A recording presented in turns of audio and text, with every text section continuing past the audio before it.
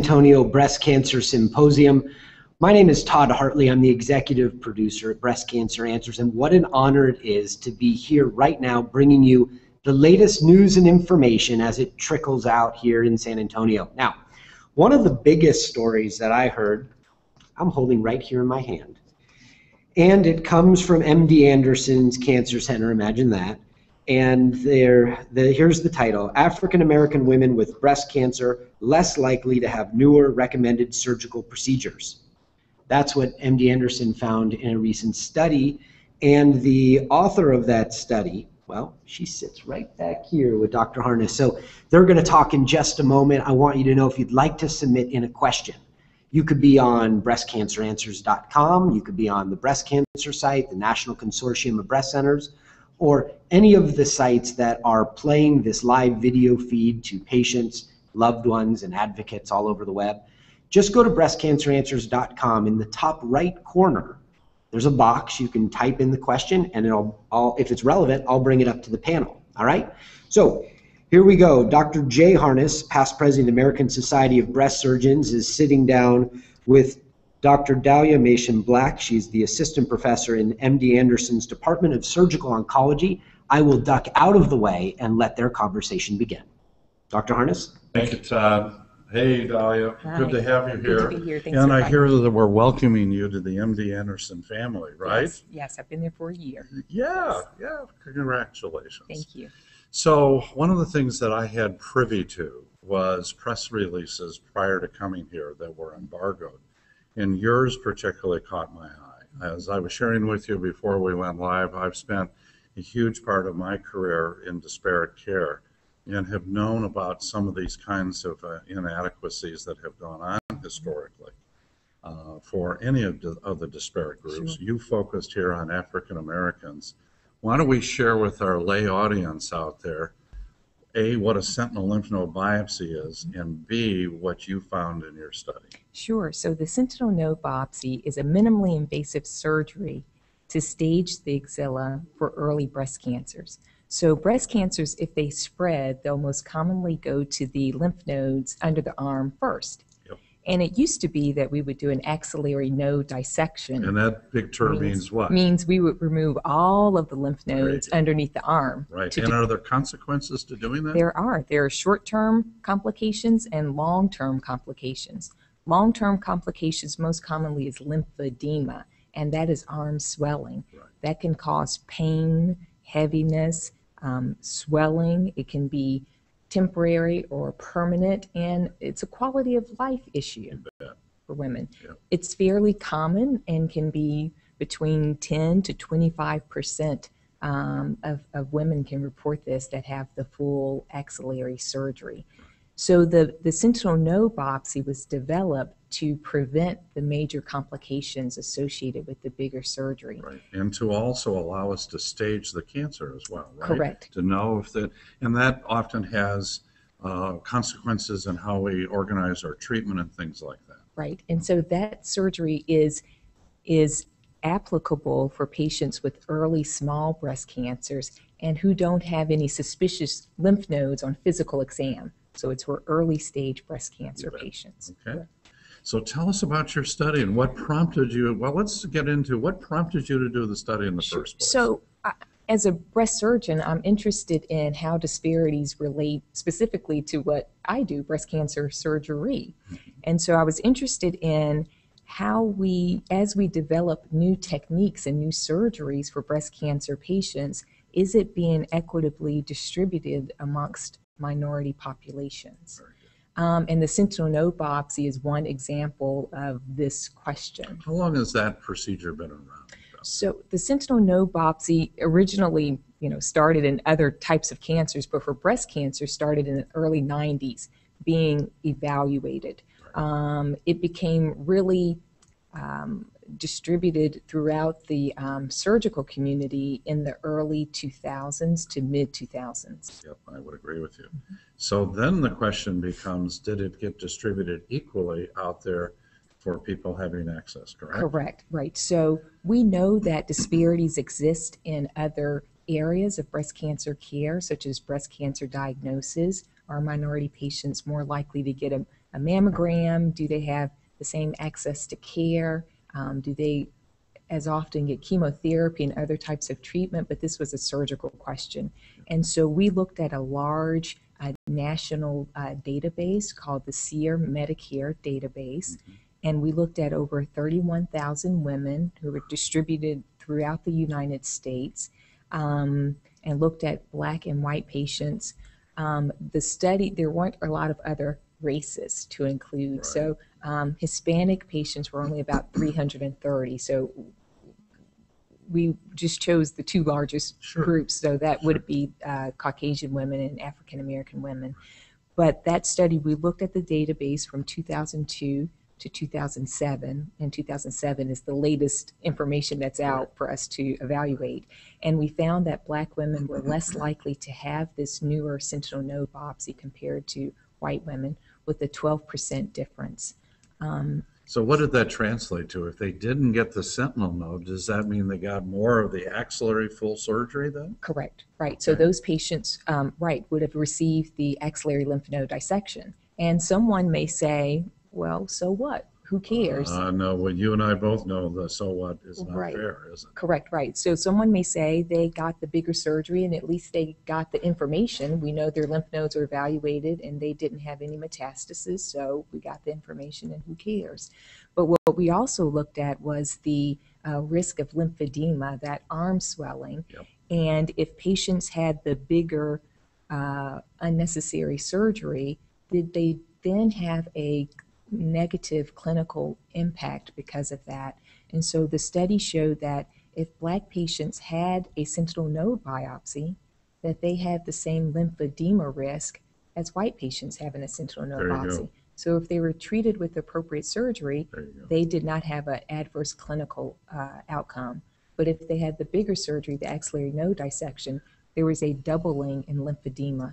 Dahlia, what do you think? How can we reverse that? That's my first question to you. And my second question is, when you looked at the distribution of where African American women were treated, was there a difference between urban and rural? So, and the SEER data may not have that. Right. I don't know that. I'll take the second question first. Okay. So we're still examining the data based on geographic locations. So of the sites that participated in the SEER Medicare data, Louisiana had the lowest at about 58% sentinel node biopsy, and Seattle did great at about 89% sentinel node biopsy use. But we haven't yet evaluated these locations by race. We know that patients who are in regions with lower income, lower education, and patients who live in areas that have less surgeons were less likely to get the sentinel node biopsy. So I'm going to present to you the magic wand. Mm-hmm. All right. Taking what you've learned from your study, clearly the community out there should be asking for sentinel node procedures would Correct. Be one thing. So part of this is educating the community to be asking for this procedure. But anything else do you think we can do to reverse the trend that you've found, or the facts that you found? Right. So I don't think we can put the entire responsibility on the patient. It is appropriate for patients to advocate for themselves when they're diagnosed with the breast cancer, and to know the appropriate questions to ask their surgeons and other healthcare providers, what their options are in the surgery and the complications associated with surgery, and why the surgeon is recommending that treatment. But there's also a responsibility and a role that we play as surgeons and healthcare providers. And so as new technologies are recommended through our national committees, we have to make sure that those recommendations are implemented throughout all of the communities in the United States. Do you have any ideas on how we do that? I know that's a general statement. Yeah. So we will probably have to develop a tool that's almost that primary care doctors use. And so they have 15 minutes to see a patient, and they have to have sometimes a checklist and a reminder. Remind this patient to get a mammogram, remind this patient that blood sugars need to be whatever for diabetes. And so a modeling tool may have to be created or disseminated that can be used throughout a community hospital, an academic center, or wherever a patient may be, to make sure that the recommendations are being at least thought about and discussed with each breast cancer patient. Boy, I agree with you completely. I mean, I don't know if you're a member of the American Society of Breast Surgeons I am. yet. Yes, of And I course. know Funda, who we're going to be talking to, is one of our leaders there. But, you know, it's almost passe in a sense to be talking anymore about sentinel node biopsy at the level that you and I are used to. So it's really getting out more at the deep grassroots level, it sounds like, doesn't it? Right. More work needs to be done that way. And we are interested to see if this disparity hopefully is closing as the SEER Medicare updated data comes out. We're going to evaluate, and hopefully the gap in between the two is hopefully closing. Now, because this is Medicare data, this is women then that are 65 and older. Correct. And as you and I both know, there is a disproportionate number of younger African American women who have breast cancer. So we don't really have data on them, do we? Correct, right. So, right. And so I'm sitting here, my wheels are spinning, thinking maybe we can talk to CMS about the 65 and older, but we really need to be also focused on the younger African American. That's a good point. That's true. Yeah, very good. Thank you. Anything else you'd like to share with, are you going to be doing other kinds of studies like this in the future? So, right. So we want to see whether we want to update this data, see if the disparity still exists. Okay. We actually, there's some ways that you can actually evaluate the surgeon's role in this process. Okay. So there's some coding where you can determine whether the surgeon had specialty fellowship training in surgical oncology, the age of the surgeon. So we can look at some surgeon identifiers. And so we want to hopefully be able to identify areas that we can target. Okay, very good. We're going to assume for a second that maybe some people are just now tuning in. And so in another minute or so, Dahlia, what's the best way to summarize your study and then an action item for the folks who may be watching this at home? For patients with early stage breast cancers, a sentinel node biopsy is a minimal surgery to determine whether there's metastasis in the axilla. Any of those patients should be considered for a sentinel node biopsy so that they'll benefit from less complications and the best cancer care outcomes. Okay, very good. So Todd, I think it's just been fantastic having Dahlia, having you here. Welcome. I'm not even a member of the MD Anderson community, but welcome to the MD Anderson Thank you for inviting community. me. And we'll hopefully get this out there and the word out there more. Congratulations for such a good study. Thanks very much. Todd, I'll turn it back to you. Well, that was Dr. Jay Harness having a really nice conversation about the new study that was released by MD Anderson.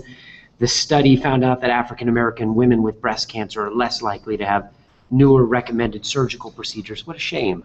Really nice that we brought it to everybody's attention.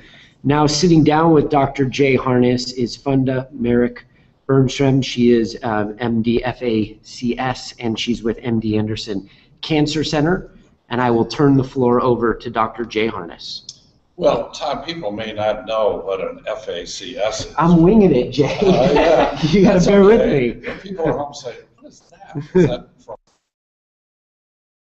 It sounds fancy. That's where I was. I got here and I said, well, I guess I'm just going to I started off saying it wrong. I need to call you doctor.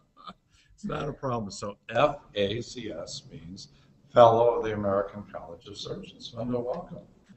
As I was saying, when Funda was sitting over on the sidelines over there, and I went, yes, for the American Society of Breast Surgeons, Funda has been one of our very dynamic leaders in our organization. And publicly, I want to thank you for all of your energy and hard work and things like that. Okay? Thank you. It's an honor to be part of the American Society of Breast Surgeons. Yeah, it is. It's a great group.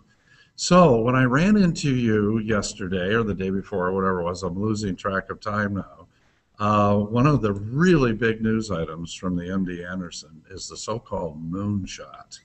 And I thought it would be fascinating for the folks at home to know more about this. You got a lot of PR about it, but tell us a little bit about the moonshot that the MD Anderson is working on. Yeah, the moonshot actually is a really exciting initiative, and I have to say very bold, very driven in that, you know, as a team a large number of people have been put together for each disease site to internally compete at MD Anderson to select out diseases where we feel we can genuinely make an impact over the next 10 years and improve outcomes. So the term moonshot, yeah, you're too young to remember this. I hear something about going to the moon. Yeah. I remember when President Kennedy said by the end of the decade, I'm not even sure Todd was alive back then either, but anyway, I remember very well when President Kennedy said by the end of the decade, we're going to put a man on the moon. So that's, I think, where this is all coming That's from. exactly it was a right. very bold effort. Exactly people right. were just like, wow, and we did it. Yeah. We actually did it. So is that part of the derivation of all that's this? definitely, I think having definite timelines and a pressure that already exists in our minds because we want to make a difference rapidly. However, recognizing that we need to have a very systematic approach to figure out what is feasible short term, what is feasible and will genuinely impact outcomes is really critical.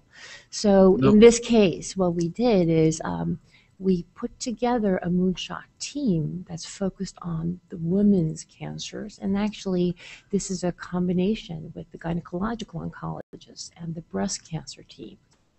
And we're focusing on two diseases that are similar at a molecular level. Serious ovarian cancer and triple negative breast cancer. And I think many of you know this, but triple negative breast cancer refers to a breast cancer subtype where there's no estrogen receptor, no progesterone receptor, and no HER2 receptor. And this is very relevant because now we've made significant progress in the other two major subtypes of breast cancer.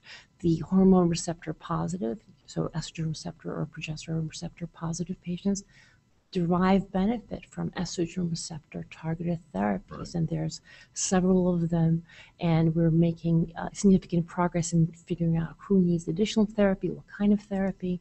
And for HER2 positive cancers, there's been a large amount of progress made with multiple new drugs actually going into the clinic recently. However, the triple negative breast cancer patients unfortunately have a more aggressive type, and we don't have a specific targeted therapy to offer them. Funda, I'm not sure I can answer this question myself, but how did we sort of stumble upon the fact that ovarian at the molecular level and triple negatives can have some real similarities to so there were some components that we were already aware of, but I think over the last couple of years, one of the things that really highlighted this was, for example, the TCGA effort. Many of you may have seen a lot of press over the series of papers that came out of this large consortium looking at the molecular characteristics of tumors. And this is a very important NIH initiative.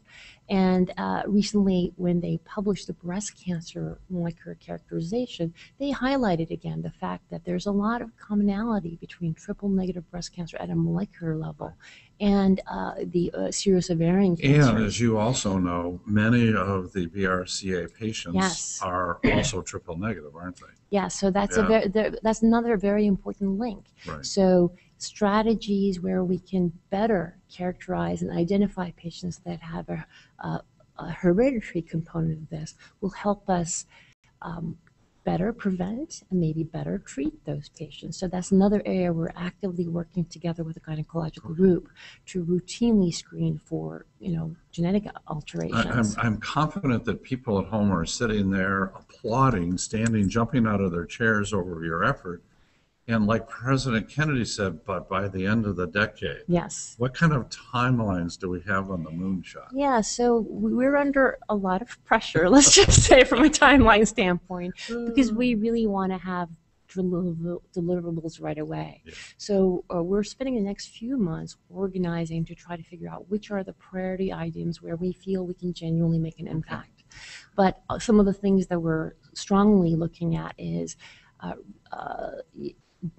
trying to better design treatments so that we can routinely characterize tumors in patients that have breast cancer, triple-negative breast cancer, and ovarian cancer, so we can identify specific treatments that will be more efficacious. Are you optimistic about all this? I'm very optimistic. Oh, honey, you're always optimistic. That's why I like hanging out with you. Well, it's true. But, currently the only treatment we have from a systemic treatment standpoint for triple-negative breast cancer is chemotherapy. Yeah. And, triple-negative breast cancer is actually fairly chemosensitive. Yeah. However, only 30 to 40% of patients have complete disappearance of tumor if you were to give the chemotherapy while the tumor is still in the breast. Yep. That's what we call pathological complete response. Right. We are looking at different treatment modalities for patients that don't achieve that benefit, and especially for patients that have tumor recurrence. And to not use a big fancy word, but I will, we know that cancers are very heterogeneous, meaning the cells that are within the cancer can be really different, and that our chemotherapy may initially destroy the easy ones, if you will, but what's left are the really resistant ones. In fact, one of the papers here at San Antonio is about the molecular profiling of those residual resistant cells. I'm assuming that at the MD Anderson, you guys will be looking at stuff like that, because it's those rascals that are left at the end that are the real culprits here. Yeah, we have a very large program actually focusing at the residual disease in the breast and doing molecular characterization. But, Dr. Artiago's lab did a very nice study looking at that as well. So that's one of the areas that we're specifically focusing on, looking at what are the specific molecular alterations that exist in those tumors that are resistant, and also those patients that, in the tumors that are metastatic. So we can have specific treatments or combinations of treatments that will be effective in different tumor types, so that we can better match the treatments we deliver to the molecular characteristics. Now, there may be some folks that just joined us here in the last couple of minutes and didn't catch all. What's sort of the take-home message about the moonshot at the MD Anderson that people can remember? How would you best summarize this? It's a really enthusiastic effort with an intent really of significantly improving outcomes for triple-negative breast cancer. Very good. And one of the things that I say constantly at breastcanceranswers.com is that the care of breast cancer is very multidisciplinary. We all need to come together, and what you've been describing for us at the MD Anderson is just that sort of approach. Yeah, the moonshot effort actually addresses the entire cancer care continuum, which is the fancy word we use there, which means we want to detect it earlier, we want to try to prevent it as much as possible, we want to treat it better the first time around, giving the right treatment for each specific tumor type, and ultimately, have survivorship issues so we have, can monitor and minimize toxicity. Very good. Well, Funda, I'll look forward to seeing you at our American Society of Breast Surgeons meeting soon. Good. Always lovely to see you. Listen, ditto. And we really appreciate you coming in today. I get excited every time I see your enthusiasm, and I know the world out there is very hopeful and enthusiastic about what you're doing with the moonshot. Thanks for coming by. Okay, Todd, I'll turn it back to you.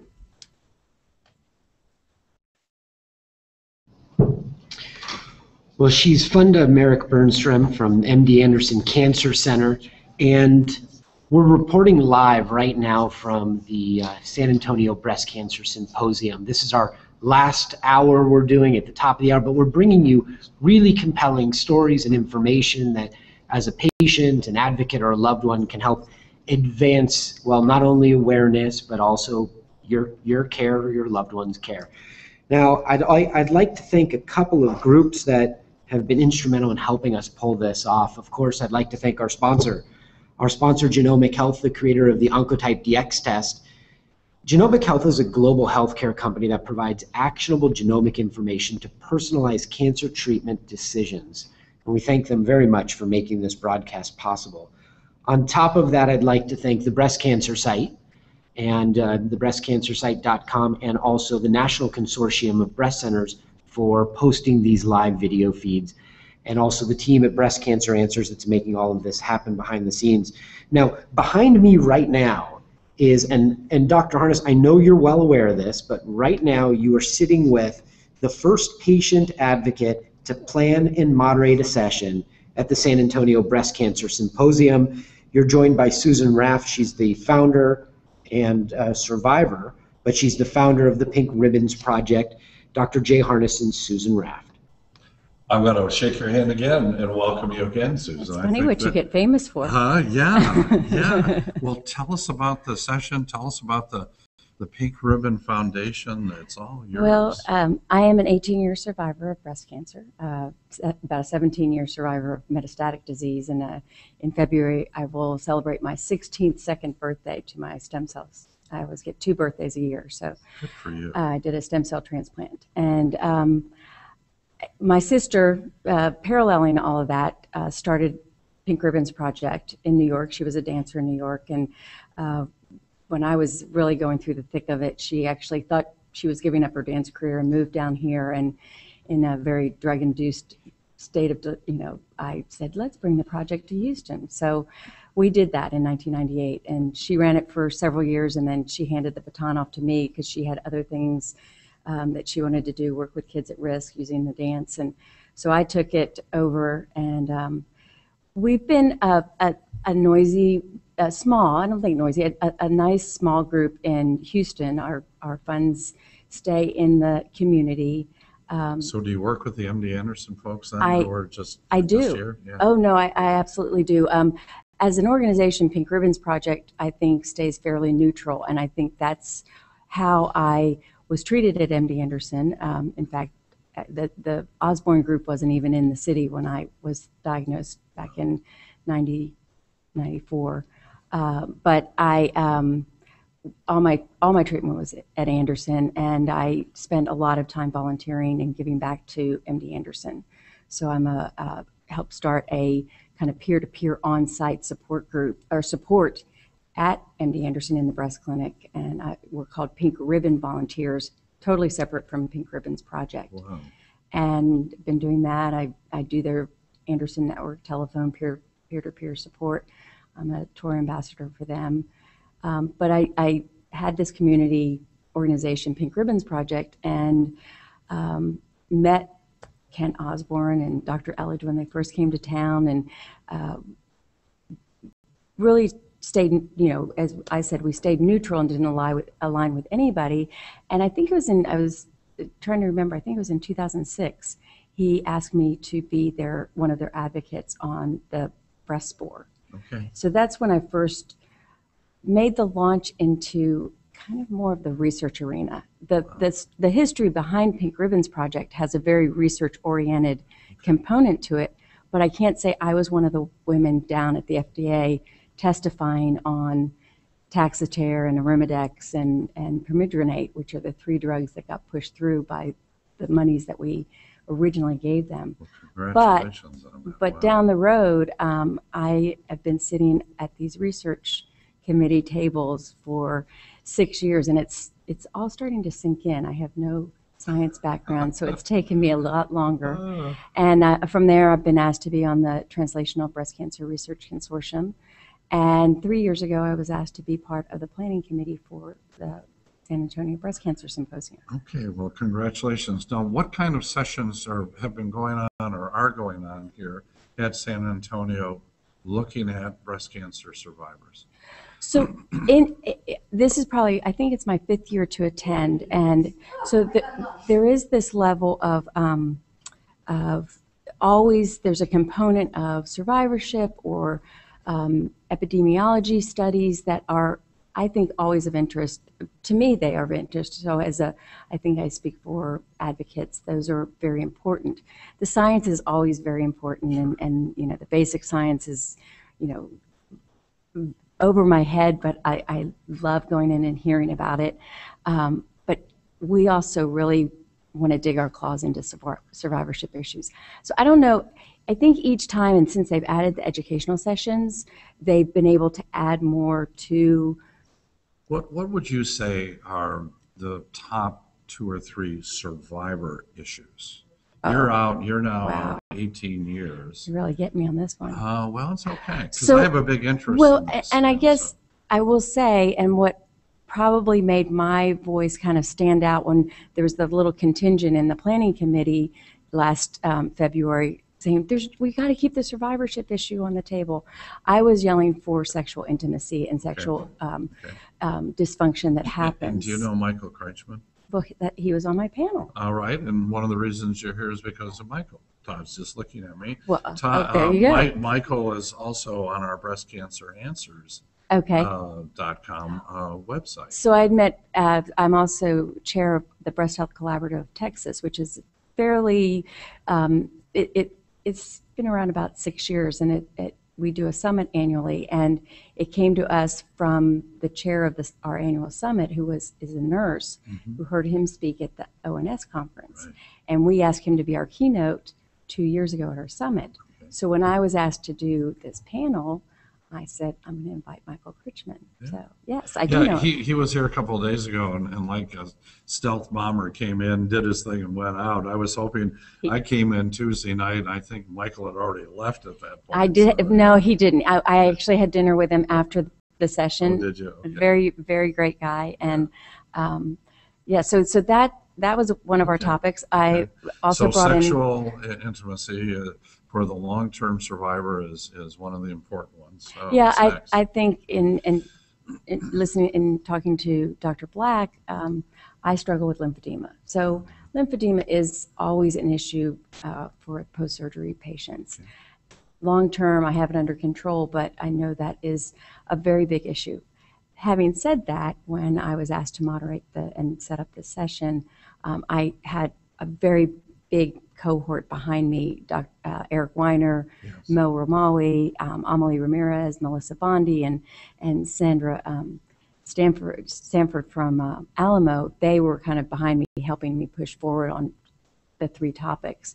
And it was suggested that we do something about the cognitive issue. So we invited Patricia Gans to be on the panel. Okay. And then another topic that is also not very talked about is the secondary cancers or secondary primary. In other words, let's stop for 1 second and share with the folks at home that if you've had one cancer other than maybe a simple skin cancer, we don't know why, but your risk of having a separate, different cancer has gone up. Exactly. Yeah. And there is the biology that, there's groups that are higher risk based on their biology of having that second cancer, having a leukemia or MDS, or even another primary in the breast, based on radiation.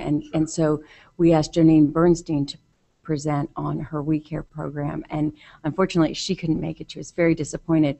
But her former professor and friend and person she works with, Leslie Bernstein, not related, ended up presenting her work for her. So I think I was thrilled to see how many people were in the room. I think the Tuesday sessions are really growing.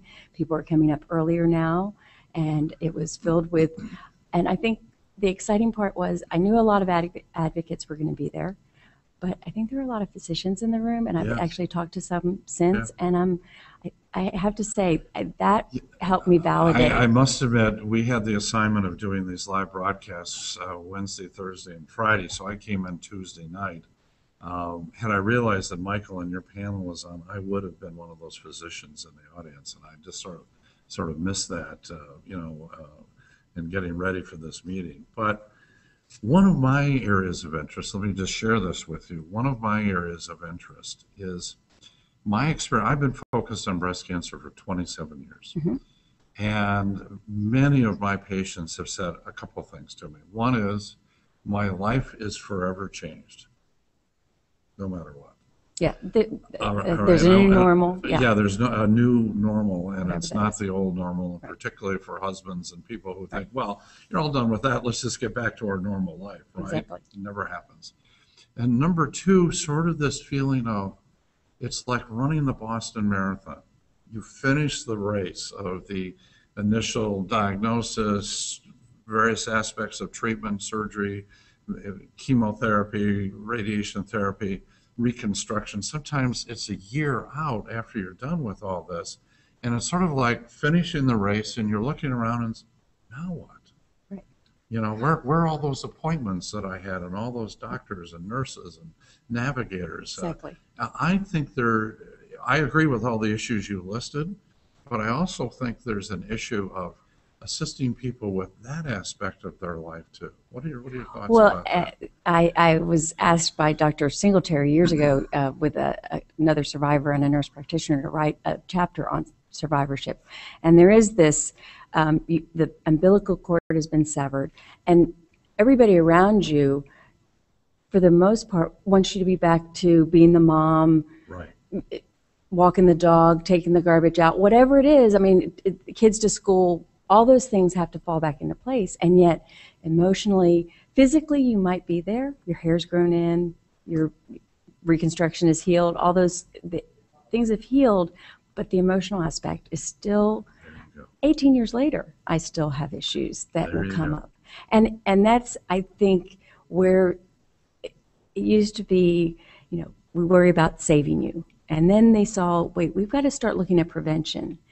I think now there's got to be a shift to looking at survivorship issues, and it's stages out. My issues at 18 years out are quite different from 18 months out. That is exactly And correct. so Yeah. it's getting some focus, and of course with focus you need dollars.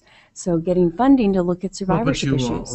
One of the people we had on here, I guess it was yesterday, has organized an incredible program at the University of Kansas. Yes, and I met her through Dr. Critchman. Yes, exactly. Michael. Deborah. I've decided, Todd, that Michael is our main focus of the most interesting people on the planet. She was at dinner with us, yes. Yeah, and yeah. she has, Yes, Right. and she has quite a robust survivorship plan going. Goodness. I told her she's just become one of my new best friends. And before you get out of here, I need to know how to get a hold of Okay, you too. I will. All right? I have that. Because I do want to follow up. I live in Southern California, but as I look at next level of focus in my career, it's going to be on the things that we're talking about here today. Well, and I think everybody's going to have to wake up here, because there is going to be a mandate in 2015. Survivorship plans have to happen, and what do those look like and how they're going to roll out?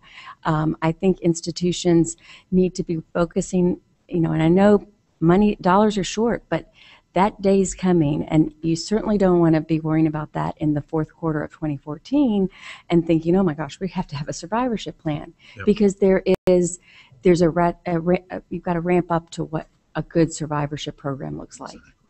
Listen, Susan, what an absolute pleasure. The planet is lucky to have Oh, you. well, thank you. Yeah, be sure and leave with our staff here. I will. How I can best get a hold of you. 'Cause I will wanna absolutely follow do up that. with you, Thank okay? you for the time. Oh, thank you. Todd, back to you.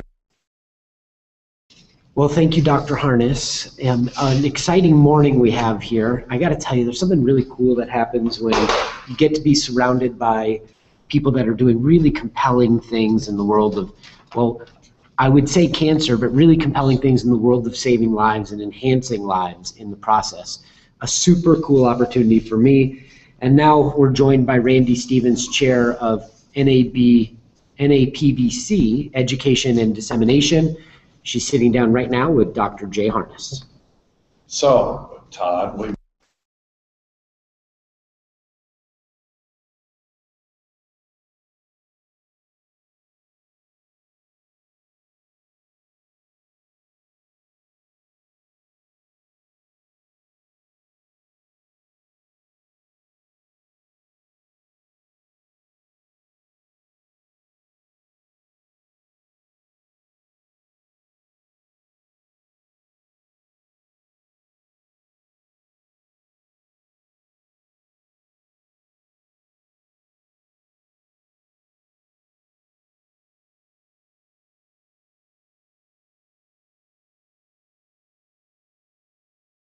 and accredit all kinds of breast centers across the country, from your private practitioners that are a little tiny group to big tertiary care medical centers, and make sure that we're all delivering a standard of excellent breast care for our patients in a very multidisciplinary fashion. And Cindy Bergen's here with you today as well, who's one of the, you know, in every organization, there's one or two people who are what I call the key people. And guess what? It's not the doctors. You are exactly correct. And it is Cindy Bergen. You are correct. And Cindy's her sitting staff. right over there, and her staff. Exactly.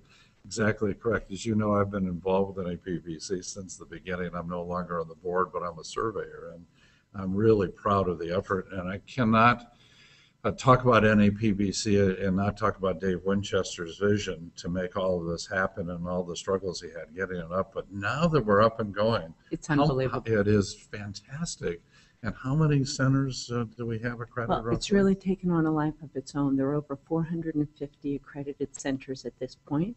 We have about another 120 waiting to be accredited. Wow. And our first set who finished their accreditation, because if you pass with flying colors, you can be accredited for 3 full years, they are now coming up for reaccreditation. So the surveyors are back out in the field looking at these programs again to make sure that their standards are still being met and that the quality care we want for all of our patients is being met. So the folks sitting at home, or, we're streaming this live over NCBC's website, Breast Cancer Answers website, another 1 or 2 websites. They're probably saying to themselves, how do I find out if where I go is NAPBC accredited? Do we have a sort of a list of we do. And is it accessible to the public? It is. This is all for the patient. This is so that our patients, whether they're in a rural place in Iowa or a major medical center in Los Angeles, that these patients can know that they're going to get great care if they go there. So we have the NAPBC website. It is its own website. But also you will see our logo, which I will have Cindy send to you. Okay. And it is a trademarked logo, and the patient should look for that logo. So they can look for an NAPBC center near them on the website. They also can look when they go into their breast imaging department or into their hospital or into their center and look to see, we provide them with certificates that most of the programs display prominently. Yes, they do. I think people are very, very proud of, as a surveyor, I know there's not only sort of a sigh of relief that they were accredited, but there's a great passion and joy that they're accredited. So.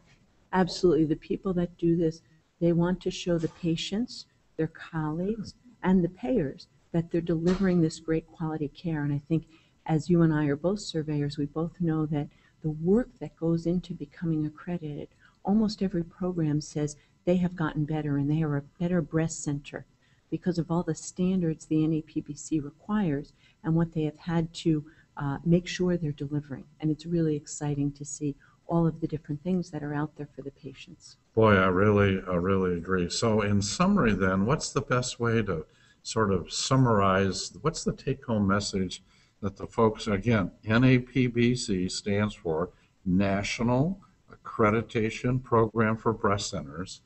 Any final thoughts that you'd like to share? I think if you find an accredited center, which you all should look for, you want to go to an accredited breast center, you can be comfortable that you are getting that superb level of care that you deserve.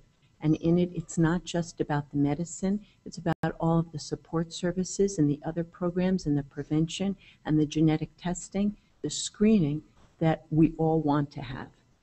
Well, I'm sure glad that you're chair of a really important committee that we have, because Cindy said when we were talking about this the other day, we needed to get you here because you can really deliver the message and so articulate. Thank you so very, very much for taking your valuable time for coming by. Okay? Tally ho. Thanks. Todd, back to you. Well, that was Randy Stevens, the chair of NAPBC's Education and Dissemination Committee. And, while we're here in San Antonio, I think it's a pretty good time for patients and loved ones to recognize there are thousands of people here, research scientists, physicians, a whole variety, the whole gamut of people that are working to advance patient care, and so if you look over, it's about 43% medical doctors, 12% research scientists, and they come from 103 countries, all devoted to one cause, which is making sure that we can advance the level of patient care and save lives. And from Breast Cancer Answers, our focus is to help educate as many patients as possible. In the last year, we've had 6.3 million video views of our content, and we couldn't be more honored to help share this news and information with you. Now, sitting down behind me is Mina Bissell. Dr. Bissell is a world-recognized leader in the area of the role of extracellular matrix, ECM, and microenvironment in the regulation of tissue-specific function, with special emphasis on breast cancer. And they're going to be talking about genes and the microenvironment and the twosome of gene expression and breast cancer. Really cool conversation. By the way, Dr. Bissell, yesterday we had Nellie Pollock here, who received the Outstanding Investigator Award, and you were also a presenter for the Distinguished Lectureship in Breast Cancer Research. Thank you for joining us. My pleasure. Dr. Harness, I'll turn it over to the two of you. Are you located in Berkeley then? Yes. Oh. I'm at Lawrence Berkeley National Laboratory. Well, I know about that place because I lived in the East Bay for 12 years. All right. I was part of the UCSF East Bay Department of Surgery program over in Oakland. So All right. I know the area well. Yes. Other friends at Cal Berkeley and Very whatever. good. So Very good. how in the world, and you said to me just as you were sitting down, I'm really tired, I'm exhausted. I just gave a major talk here at the meeting, but I noticed that we fed you, or you brought some food along with you. Somebody else helped me out. Got some food, so we at least have a little glucose circulating there. If you can hang in here with me for about 7 or 8 minutes, I think we'll be all set. I'm used to this. There you go. So our audience right now that's watching this, and it's being streamed out over 3 different websites, plus we'll upload the videos later, they may not be familiar with what genes and microenvironments are. How can we bring this, how can you explain this in sort of a layman's terms, if you will? Well, you know, I would say if anybody gets interested in what I have to say, they should watch a talk I gave called a TED Talk. I gave a TED Global Talk. Sure, yes. Right. And it's in YouTube, is live, it's only 17 minutes. Okay. And I gave that for a general audience. And I good. think if they watch that, they will get the gist of what I'm trying to say. All right, that's the long version. How about the short version with the Okay, J-Talk? the short version has to do with the fact that you have somewhere between 10 trillion and 70 trillion cells in your body. Imagine how much. I don't think you knew that before, right? And that number, you're right. And I don't know who counted them. But that's what we have. Now, every one of those cells have the same genetic information. Yes. Did you know that? I did. So why do you think your nose is different from your mouth? Because of the genes. No. No. Genes are the same here and here. Excuse me. Oh, I'm sorry. Different. Okay. And me. Oh, well, tell me. What's the answer? The microenvironment. Aha. Okay, Right, so that question, every time you look at yourself in a mirror, there you look and you say, boy, look what evolution has brought to me. Okay. My nose, my mouth, my eyes, my finger, the breast, the prostate in the guys, you know, so they would listen, is the same genetic information. Now, when your mom and dad meet and you're born, you have a unique genetic information. Correct. And the way your nose looks comes from the two of mixture. But the cells in your body all have the same genetic information. Yes. So why nobody That's unique to you, right? That is unique to you. Right. As unique to you, but is the same in every trillions and trillions of cells of your body. Right. So, yes, exactly. So it was a very moving talk. I had one young lady come and she was weeping and she said, "You made me so excited, I'm crying." And I had never seen that one before, so I must have done a good job. But, there you go. but here is the story.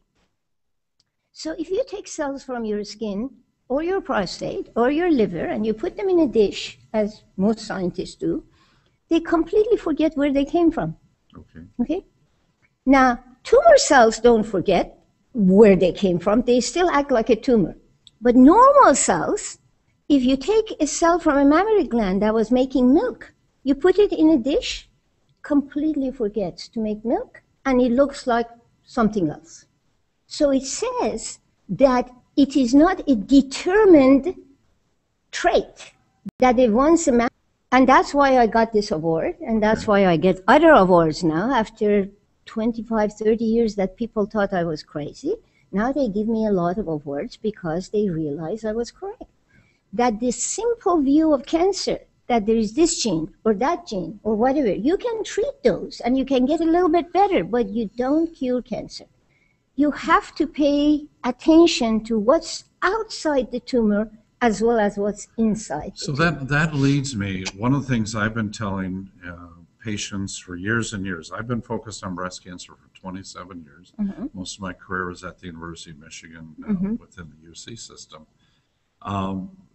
One of the things I've been telling my patients is the importance of living a heart-healthy life, not only beforehand, but certainly after the diagnosis of breast cancer. Keeps your microenvironment alert. There you go. Exercise is the best and the biggest cancer cure. Wow. Before and after. It's true. Yes. It does better, if people who have colon cancer, if they had exercised before, they would have had 40% less chance of getting cancer. If you're not obese, you have a very much less chance of getting cancer, and especially breast cancer. Yes. So they ask me, a lot of young people ask me, Dr. Bissell, give us one advice, and I say to them, if I don't know how to tell you to run your lab, I don't know how to do this, but if I give you an advice, will you take it? Because it will help you do good science, stay in good shape. I am a lot older than people usually realize. Mm-hmm. I have a 48-year-old daughter. Mm-hmm. I have 4 grandchildren. Uh-huh. I have a big lab, and I still have a lot of energy because I eat well, yes, and I exercise. Okay. And I am going to say something controversial that a lot of doctors don't like to hear. It is not estrogen that is the culprit. It is progesterone. No, that one. When people equate hormone therapy with estrogen therapy, they're wrong. You need estrogen for your skin. You need estrogen for your microenvironment. You need estrogen for your brain function. You don't need the progesterone. You don't need the progesterone. And unfortunately, if you don't take it and you have your uterus, you could have a little trouble 20 years later. But meanwhile, you're doing fine. Okay. So this is the short and long of it. All right. Well, very good. Any other final thoughts as we wrap up here? Yes. I mean, what I've just said about being heart healthy, any dietary things that you've learned? Well, a lot of these things that people have said, like broccoli, this, that, green, dark, whatever, it's all true. Yeah. And the only problem is that people don't want to take responsibility for their additional causes of breast cancer, and they really should. Yeah. And this view of cancer that I have is a hopeful view of cancer, and we have shown it. We can take malignant cells and make them normal in a 3-dimensional assay, and if we inject those cells into the animal, they don't make tumor. Wow. Okay? Interesting. A real human cancer cell. So. Okay. All right. All right. Well, don't jump up quite yet. All right. So I want to reach out and congratulate you. Thank you. All right. Your energy is boundless. Thank you. Thank you for all the hard work that you're doing and all the contributions that you've made. It's a pleasure. And thank you for being here with us today. Sure. Okay. It's a pleasure. Todd, are you going to be? I love what I do. I can tell that. Lots of passion. I love passionate people who love what they do. Yes. Okay? Thank you. Bye-bye. All right. Bye-bye. Oh my goodness, I'm all energized now. This is just really absolutely fantastic. Todd's going to come on over here and sit down with me here as we sort of wrap things up, huh? Well, we've done 3 days of live broadcasts. Yes, sir. Maybe. Yeah, ladies, if we're still on the air, so if you can just hold on for 1 second. So we did 3 days of live broadcasts, 3 hours a day, a total of 9 hours, maybe 3 or 4 or 5 interviews an hour. Right. I'm not going to do the math, but you didn't get to sit in on as many presentations as you would like, but you definitely got to speak with the presenters. Right. Can I get you to give us a big takeaway? What is, for the audience, for the people that are at home watching this, are we winning the fight against breast cancer? Are we getting closer? Yeah, the answer is yes. And I'm going to look at the folks at home. Every time I come to a meeting like this, I become even more hopeful. One of the messages that we've gotten, Todd, here over this past few days is that breast cancer is a very complex set of diseases. There are really multiple diseases. It's very complex down at the molecular level. When we have the kind of people who we've been interviewing here who are passionate, who are excited about what they're doing. It gives all of us hope. Now, is this going to, well, let me go back as an example to when Richard Nixon was president. He took the parallel of the moonshot when he was president in the 70s and said by, the end of the century, we will have cured cancer. That was overly optimistic because as we're learning, cancer is such a really complex set of diseases at the molecular level, what regulates things, et cetera, et cetera. But the people that we have interviewed here have given me more hope than anything. And you're right, I wasn't able to be down at all. But they all came to visit you. But they all came to visit us, and they shared with us the snippets of what they're doing. Yeah. And absolutely, I think the future is tremendously It's hopeful. amazing. Yeah, it really is. It's been a fabulous 3 days. We want to take this opportunity to once again thank Genomic Health for having us, believing in breastcanceranswers.com for a starter, and number two, being creative enough to support this effort of our live streaming and then uploading our videos to youtube.com/Genomic Health, to Breast Cancer Answers, and really getting information out there.